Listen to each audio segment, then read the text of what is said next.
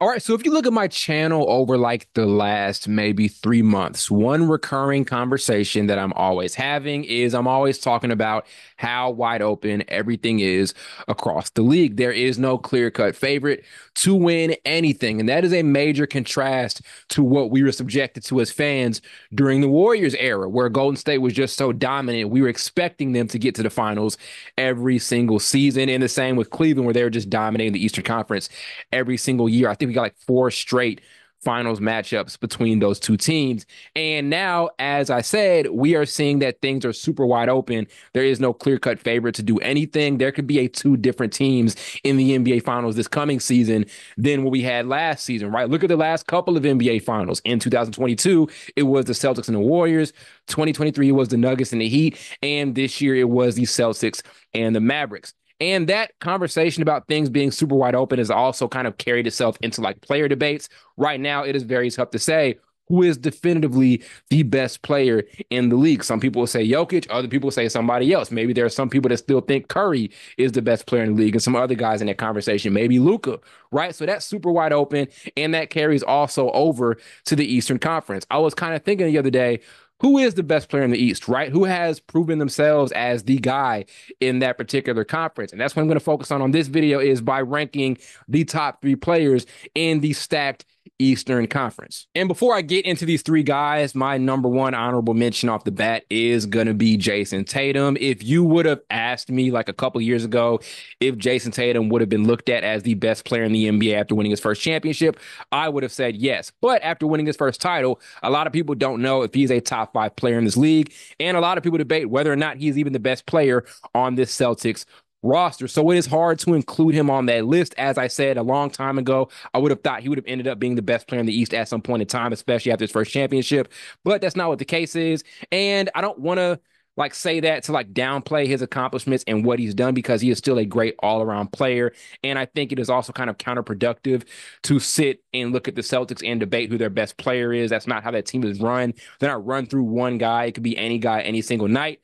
So that's kind of how that team is. But again, for the sake of this conversation, Tatum is great. I appreciate the things he's done, but he's not a top three player in the Eastern Conference for a number of reasons. But regardless of that, he is just spectacular for that Celtics team. And I do think if he continues to kind of focus on this all around Swiss Army knife type of niche that he's put out for himself over the last couple of seasons, where he's just great all around threat with his scoring ability and his passing and his defense and his rebounding, he can get there. But right now, not ready to call him a top three player in the Eastern Conference just yet. So he is the honorable mention. I wanted to mention that off the bat. So getting into the list at number three, I'm going to start with Jalen Brunson. So it is time to accept that Jalen Brunson is now on this level where he is one of the three best players in his conference. Things could have been different with Lillard being in the Eastern Conference now. Things went wrong for the Bucks last season. Obviously, he never really found that much chemistry and never really got in sync with that offense. And there was that disappointing first round series that was just kind of plagued by injuries.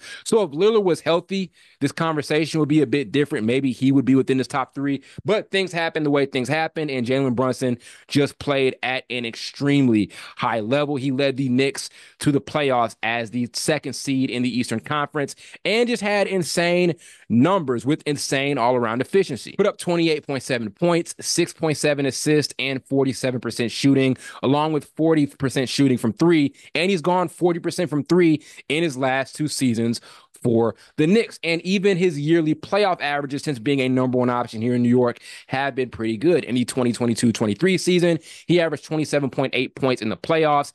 And in the 2023-24 season, which was last season, he put up 32 points per game on ridiculously high usage. So he is a very durable player on top of these ridiculous numbers that he's been putting up. And then there's also the brand aspect of it, right? He has one of the best brands in the league, right? He is somebody who needs a ton of credit for revitalizing one of the premier franchises in all of sports. He is the face of the New York Knicks, which is one of the biggest, most popular American sports franchises, right? And I don't want to take too much credit away because Julius Randle was there when the Knicks started to become good again. I think he was there for the first time they were able to make the playoffs since 2013. So I want to give him credit, but Brunson has taken things to an entirely different level and has stamped himself as their number one option and simply one of the best point guards in the NBA. Next up for him is entering that best point guard in the league conversation. Curry right now still has it, but he is entering the end of his prime. You never know, though, how many years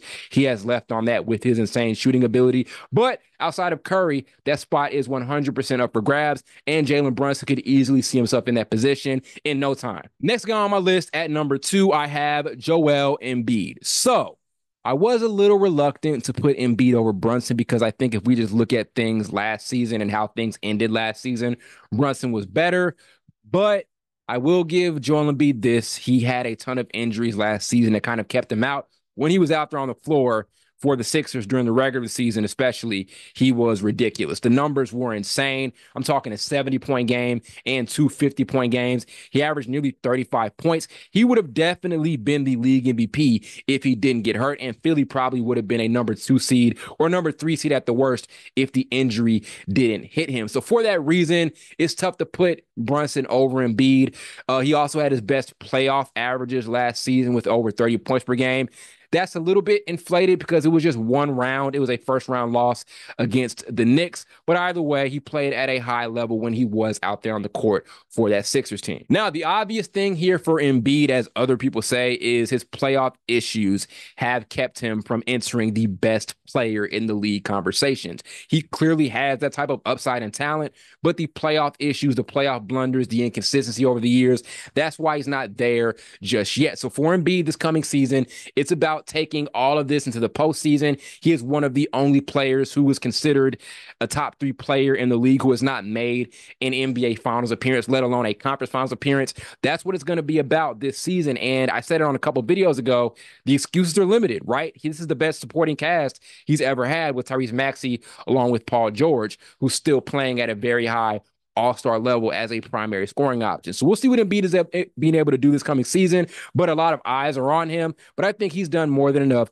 to solidify himself as at least the second best player in the Eastern Conference. And sitting at number 1 in the Eastern Conference is Giannis Antetokounmpo. So last year was not a pretty one for the Bucks. A lot of expectations with him and Damian Lillard being this all-star, superstar level duo. And Giannis was relatively unhealthy compared to other years, but his numbers were still completely off the wall. And it was simply one of the greatest seasons of his NBA career so far. He put up 30 points, 11 rebounds, and nearly 7 assists per game.